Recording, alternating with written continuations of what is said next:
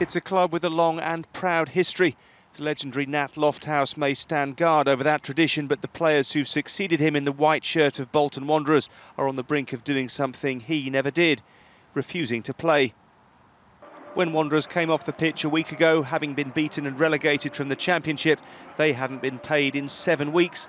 Now they say unless they get last month's wages by midnight tonight, they won't take the pitch tomorrow or for the rest of the season. In a statement they said, "With deep regret, we have decided not to fulfil our remaining fixtures unless we are paid. We understand that this will disappoint our fans, and for this we sincerely apologise.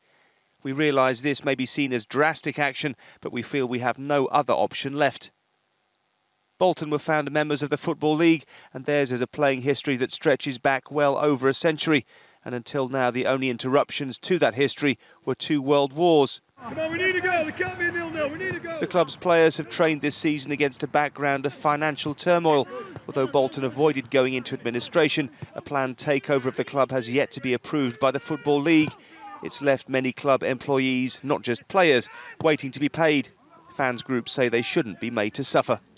There are 400 important people with jobs that they should be paid for doing, and as far as we're concerned, we want something to shout at and shout about, and it's their jobs that are more important.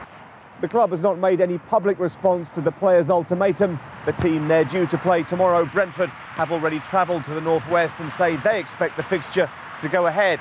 Whether it does or not will depend on what happens in the next 2 hours. Damon Green, News at 10, Bolton.